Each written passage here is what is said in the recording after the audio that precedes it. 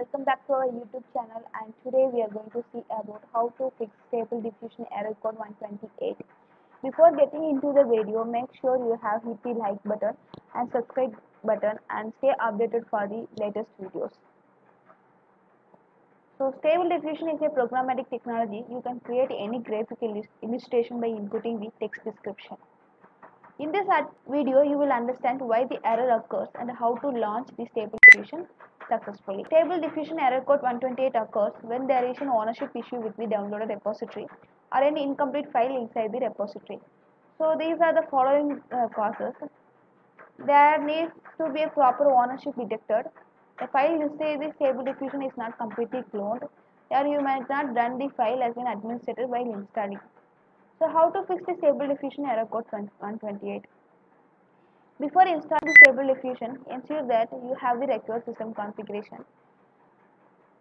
You can check the system configuration here by clicking the link. Here the documentation, and you should have Windows 10 or 11 or Linux or Mac, and you should have NVIDIA graphic card, 4 virtual RAM, and you should have 8 GB of device RAM and 20 to 25 GB. If you get the error code 128, then follow the step below. Add your email address on your Git client. Sometimes the error code 128 occurs if the file cannot identify its owner. So add an email address to your Git. So to add an email address, open GitHub client application, click on Files and tap on Options. So click on Git tab, and from the opened window, input name and email address associated with your Git account. Click on the Save button from the opened window. Now download the file from GitHub by clicking the Commit to Master button to download the file. So now you can access the Stable Diffusion file without any error. So second solution is fix the Stable Diffusion path. So you have to check the repositories folder and make sure everything in the folder is complete.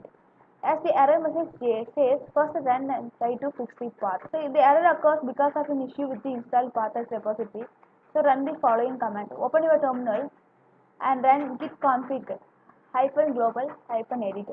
So this command will automatically edit and fix the repo. If you cannot find the recorded file, then run the following command with the directory. The file path may vary depends on your download location, and also check for any type of error while inputting the command. So if it doesn't resolve the issue, then reinstall the Stable Diffusion file again. Solution number 3. Delete the repository and reinstall it again. So deleting the file from the directory will help you with the fresh installation. Delete one like the Stable Diffusion -stable.ai folder from your Windows.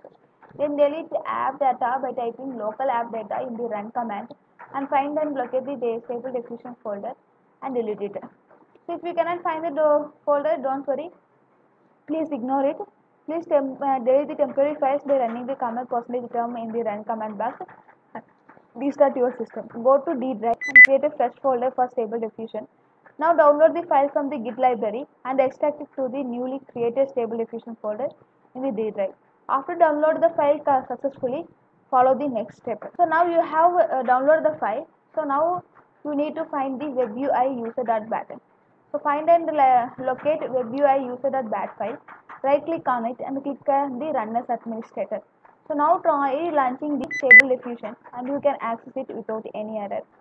I hope you found this video useful and finally fixed the error code 128, and you can successfully launch the Stable Diffusion file without any error. So hit the like button and the bell icon. Stay tuned for the more videos like this. Thank you.